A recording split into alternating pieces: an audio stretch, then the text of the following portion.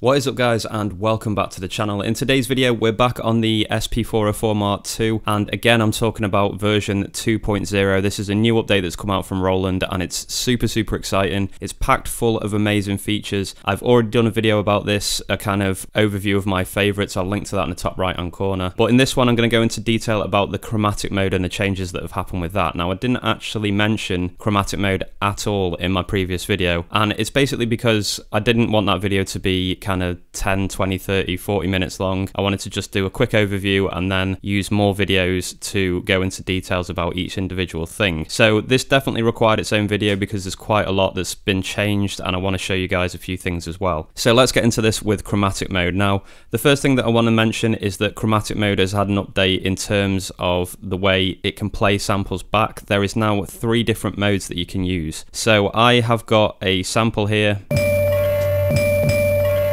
Okay, and if I go into chromatic mode, you can now use the remain button and you can cycle through 3 different playback modes. So we've got mono, and that's indicated, I don't know whether you'll be able to see this, but it's indicated by the light being solid on remain. If you hit it again, that goes to legato and you get this kind of slow pulse. And if you hit it again, you get poly, which is a blinking. So 3 different modes that you can play around with now, and they all kind of have different effects depending on whether your samples are gated or not gated, or depending on what sample type you're using. So I'm not going to go through every single example, but I'm going to try and show you the best I can of these in action. So mono, that's pretty straightforward. That's exactly how you would expect chromatic mode to work. That only plays 1 note back at a time, even if you play another note. So for example, if I was pressing and holding 5 and then I press 7, it would jump to 7, and I'll do a demonstration of that for you.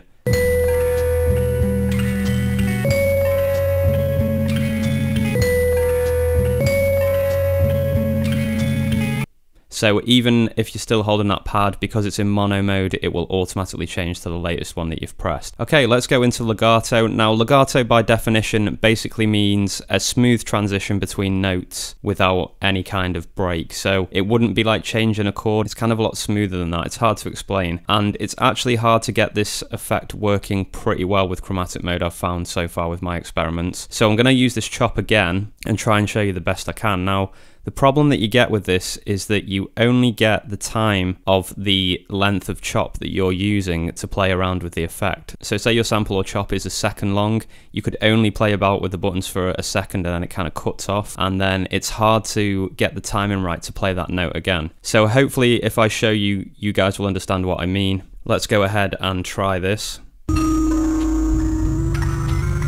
So hopefully there you could hear how the pitch of it was smoothly increasing. But then you can see I'm trying to go back to that note again because I want to trigger it again, and it doesn't necessarily work because maybe the sample is still playing and there's some dead space on the end or something. So it's quite complicated to use. I feel that if you wanted to use this, you would have to kind of do each individual thing that you wanted to do separately and then combine them somehow. So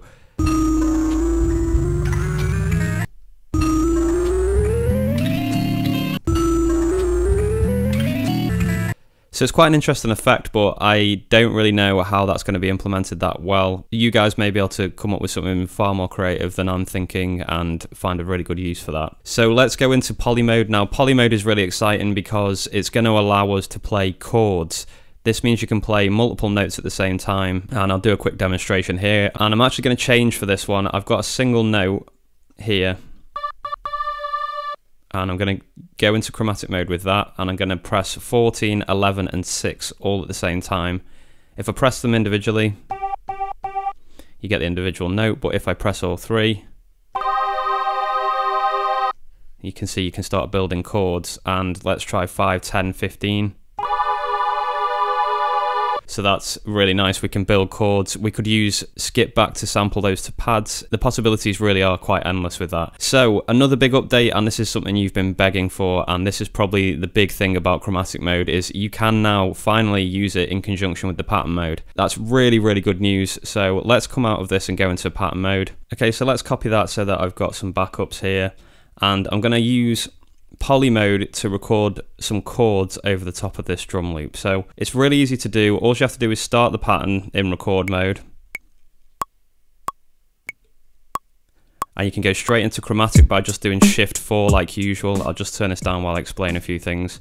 So you hit Shift and 4, I'm in chromatic mode, and you can see the record measures show up on the screen here. So you've got that, and you've got your click track as well. And also, when you're in this mode, just to point out, you can hit record again and you can rehearse. So if I just want to play around and see if I can get some ideas.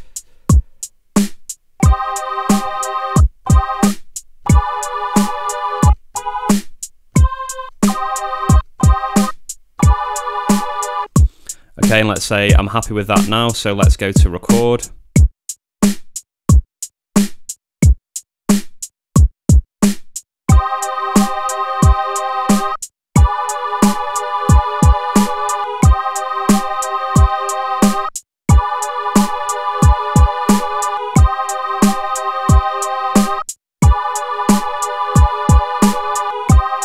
And there you can see you can just press exit to come out of that mode, and now that's submitted to the pattern.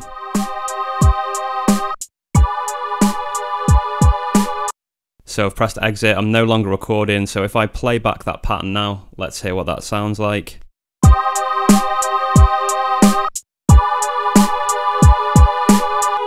Great, that's captured everything perfectly. So what if I wanted to go back in and layer some stuff? So you can do that as well. So if you do record, 13, record, and I'm going to go back to chromatic mode again. And I'm going to go into rehearsal and I'm going to try and overlay a few things and see what it sounds like, and then I'm going to submit it to recording. So I'll do that all in one go.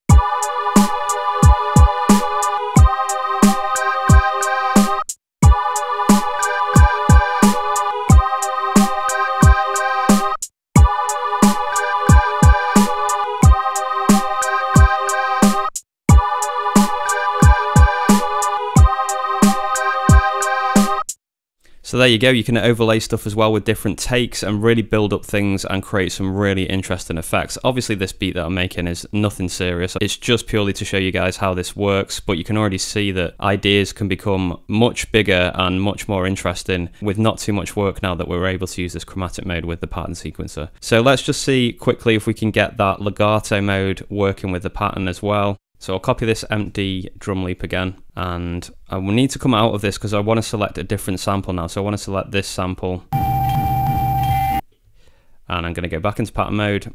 I'm going to hit record, 13, record, and let's rehearse this, and we're in legato.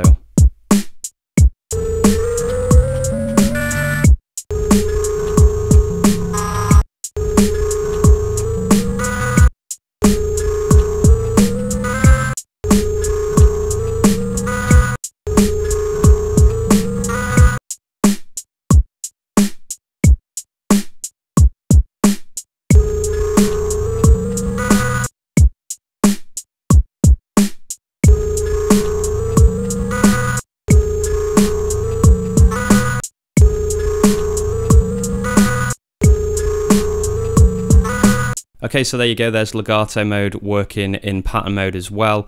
Now imagine if you were putting delays and reverbs on those pads or those samples, you could get some really, really trippy and interesting effects. So there's so much scope with this now, it really, really is a good update, and yeah, we were all crying out for it, so it's really good that Roland listened to us and put this in. So that's it for this one, guys. I just wanted to walk you through chromatic mode. I hope that shows you everything that you needed to know. If there's any questions about this topic, use the comments below to ask that. If you're new around here, don't forget to hit subscribe and hit that thumbs up if you like this video, and don't forget that I do rely on you guys to keep me going with this. So if you want to support what I do by buying a beat pack or a t-shirt or supporting me in any other way, check out all the links in the description below. There's loads of ways you can do that. That would be really, really cool if you could check those out. But apart from that, guys, keep making beats, and I will be back with more content very, very soon.